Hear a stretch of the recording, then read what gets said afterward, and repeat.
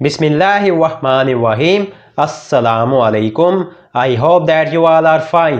Today my lecture is for class 6. Now I am starting today's lecture. Multiple choice questions, unit number 15. Select the correct answer from the given options. अब students इसमें select करने हैं correct answer given options में से first part में है the amount of space a 3D object occupies. Amount of space जो 3D object occupy करता है is the same as its capacity, वो सेम होती है उसकी कैपेसिटी के। तो ये स्टूडेंट्स स्टेटमेंट ट्रू है। सेकंड में है students if a cuboid has a volume of 40 cubic units, एक क्यूबाइड है जिसका वॉल्यूम है 40 cubic units, then the value of the sides A B and C R. अब स्टूडेंट्स हमने value of sides A B और सी find करनी है। तो स्टूडेंट्स इसमें टू के ए पार्ट में स्टूडेंट्स वैल्यूज गिवन है, ए की 10, बी की 2 और सी की 2। इनको आपस में मल्टीप्लाई कर लेंगे तीनों को।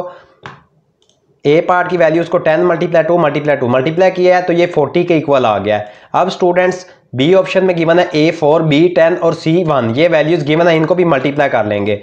4 मल्टीप्लाई 10 मल्टीप्लाई 1 ये भी इक्वल आ जाएगा 40 के। और स्टूडेंट्स सी पार्ट में है ए 5, बी 2 और सी 4। ये वैल्यूज गिवन है, इनको भी आपस में स्टूडेंट्स मल्टीप्लाई कर लेंगे।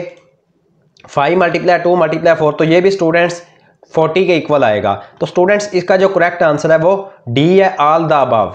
थर्ड में है students if the volume of a cube is 216 cubic centimetre, अगर एक वॉल्यूम है क्यूब का 216 cubic centimetre, then the length of each side is. अब स्टूडेंट्स हमने लेंथ फाइंड करनी है हर साइड की। तो स्टूडेंट्स इसमें जो स्मॉलेस्ट नंबर है वो 6 सेंटीमीटर है। तो स्टूडेंट्स 6 सेंटीमीटर को 3 टाइम्स मल्टीप्लाई करेंगे इक्वल आता है 216 सेंटीमीटर क्यूब के। तो ये स्टूडेंट्स इसका करेक्ट आंसर है।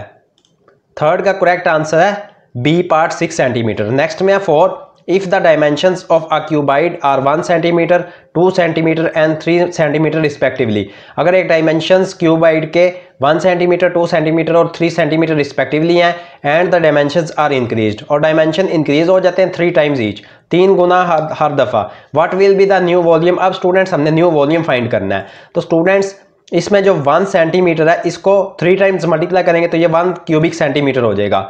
1 centimetre multiply by 1 centimetre multiply by 1 centimetre, तो ये स्टूडेंट्स इक्वल आ जाएगा 1 सेंटीमीटर क्यूब। सेकंड में स्टूडेंट्स 2 सेंटीमीटर गिवन था, उसको 3 टाइम्स मल्टीप्लाई कर लेंगे। 2 centimetre multiply 2 centimetre multiply 2 centimetre, तो ये स्टूडेंट्स 8 सेंटीमीटर क्यूब आ जाएगा। और स्टूडेंट्स थर्ड में है 3 को 3 टाइम्स मल्टीप्लाई कर लेंगे। 3 सेंटीमीटर गिवन था, 3 centimetre multiply by 3 centimetre multiply by 3 centimetre, तो ये स्टूडेंट्स इक्वल आ जाएगा 27 सेंटीमीटर क्यूब। अब स्टूडेंट्स हमने इन तीनों में से जो लार्जेस्ट वैल्यू है 27 वो लेंगे। तो इसमें स्टूडेंट्स करेक्ट आंसर होगा 4 का 27 टाइम्स द ओरिजिनल। ये है करेक्ट आंसर 4 का सी है करेक्ट आंसर। लास्ट है आपके यूनिट 15 का MCQ number 5। There is a string of 10 graded cubes, एक स्ट्रिंग है 10 ग्रेडेड क्यूब्स की। The volume goes from 1 centimetre cube 8 centimetre cube 27 centimetre cube 64 centimetre cube up to 1000 centimetre की power 3। Volume जाता है 1 centimetre cube 8 centimetre cube 27 centimetre cube 64 centimetre cube से लेके 1000 centimetre cube तक। Volumes of the cubes between the first and the last cubes are, volumes हैं जो cubes के first और लास्ट क्यूब के दरमियान में। तो स्टूडेंट्स इसमें वो ऑप्शन होगा जिसमें 8, 27 और 64 आएगा। तो स्टूडेंट्स इसका बी करेक्ट ऑप्शन है 8, 27, 64, 125, 216, 343, 512, 729 cubic meters। 5 का करेक्ट आंसर है बी।